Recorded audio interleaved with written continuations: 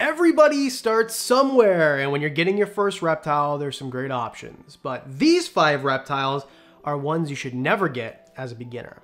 My name's Adam, this is Diamond, you're watching Wickens Wicked Reptiles. Stick around.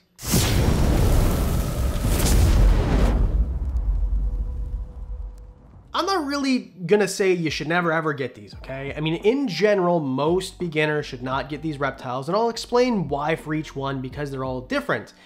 Of course, if you have your heart set on them, I don't think you should get a corn snake and a ball python and a bearded dragon first so you can eventually get what you actually want. There are, we'll go through it. Okay, let's just start off. Number 5, Macklot's pythons. So the newest python species that I own. I've got one, a baby, he's very cantankerous, and this is part of the reason. Macklot's pythons can tame out and be beautiful. Look at this one here. I mean, this thing didn't hiss at me, didn't huff puff, didn't try to strike at me, nothing. But it took effort to get this snake this way. This is Annalise at All Canadian Reptile Girl. She did an amazing job with this Macklot's python, but that doesn't mean just because she did that you're gonna be able to or even want to put in the time. Because most people who are beginners want a snake that out of the box is ready to go.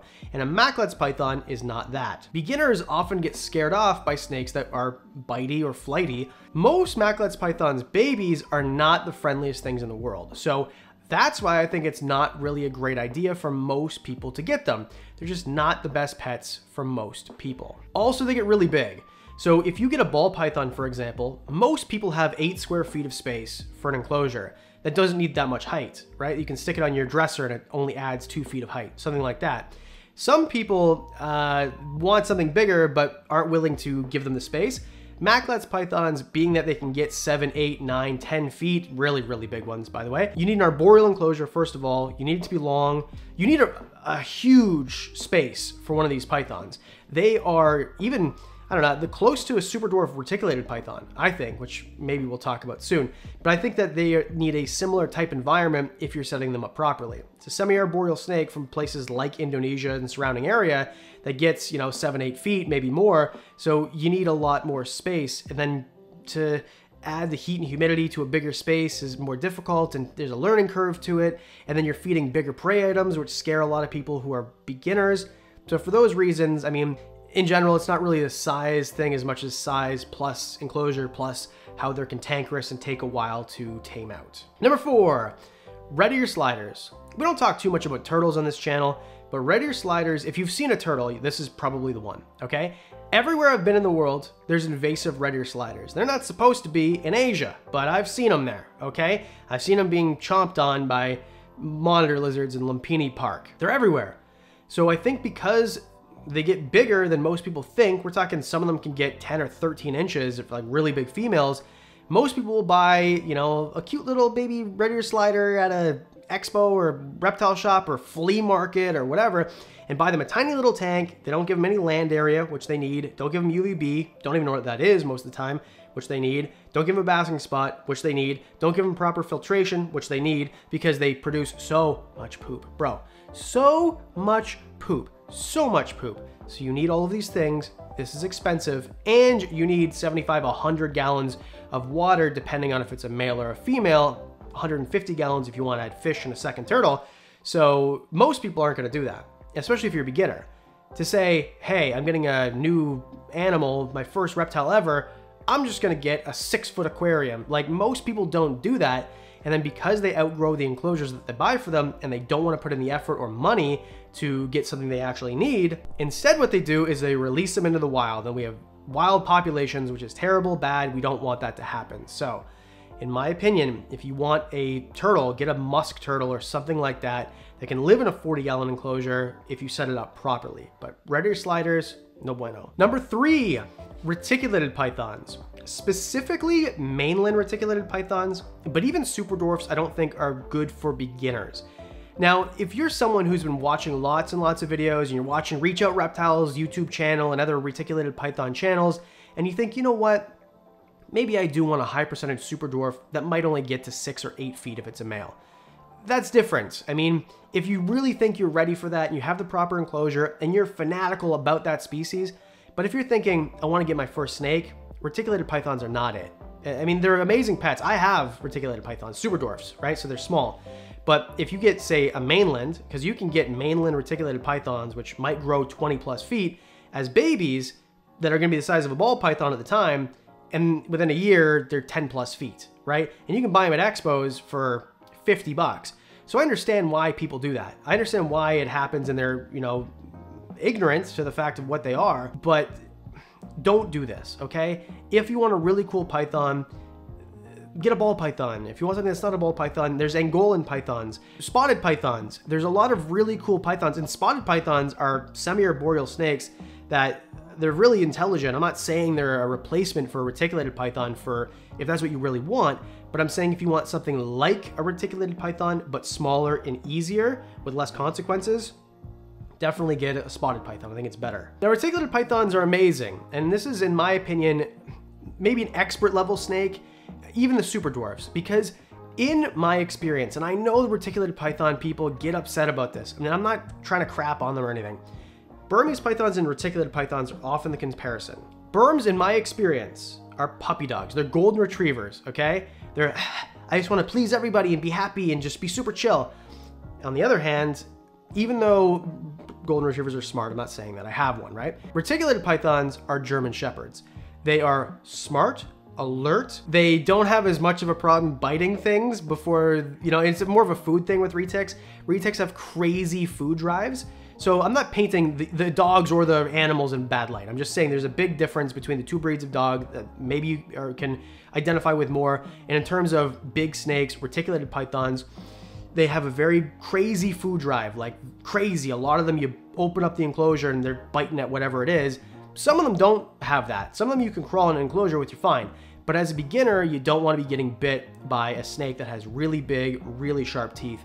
And that's why I think that reticulated pythons, especially because they're harder to read than a lot of different snakes, they're more unpredictable in my experience than other snakes. I don't think a beginner is a good pet owner for a retic. I don't think retics are best for you. I think if you really want a big snake, you shouldn't get one if you're a beginner. But I think if you are going to get your first big snake and you don't have a ton of experience reading pythons, I mean, realistically, you shouldn't get one. But in my opinion, Burms are better. I was really treading lightly there. I don't want to disparage any of these animals. They're all amazing. I'm just saying for beginners, not so much. There's the golden retriever, by the way, screaming upstairs. Number two, we don't talk about this a lot on the channel, crocodile monitors. Croc monitors are from places of Indonesia, Papua, New Guinea. So really cool monitors in that they're the second biggest in the world next to Komodo dragons. Komodo dragons are a monitor lizard. If you didn't know, they're the biggest. Croc monitors are arguably the second biggest, or second longest anyway. These are really big monitors, and sure, they're one of the coolest monitors on the planet. If you can't get a Komodo, which you can't, you could get a Croc monitor. I mean, they're expensive, but they need tons and tons of space. They are for sure the coolest looking monitor, maybe. But I think lace monitors, Bell's Phase are cooler, but Croc monitors have this crazy looking head. They've got wild teeth and jaw pressure, and their claws are insane. I think those monkey tail skinks are brutal. When I pick them up, nothing compared to a Croc monitor. Croc monitors are the coolest ever, but you need a huge cage, right? Camp Kennan is a great example. He's got a great cage that he built himself outside in the Florida sun. If you don't have those resources and know-how, you shouldn't get one. And in my experience, my opinion, no beginner has the know-how. If you want to get a monitor as a beginner, I mean, really do your research, obviously, but there's Ackie monitors for that. Pilbara rock monitors if you have a little bit more money and want something unique. If you want a really big monitor and you're just dead set, I'm getting a big monitor, period, I have all the money in the world, blah, blah, blah, blah. I mean, Asian water monitors are a better option. Croc monitors are way more difficult to tame out, way more. I spent some time at the Reptarium, and Bruce, their monitor guy, was showing me all the monitors, and even just speaking to him for a few minutes, I learned a lot about Croc monitors, and he did a great job, but this is an expert. Bruce is an expert. You're not if you're a beginner. So Croc monitors are definitely not for you. Number one, reptile that you should not get if you're a beginner. I think you're gonna think that I'm gonna say venomous snakes. No, I'm gonna say cobras. I'm really gonna narrow it down, okay?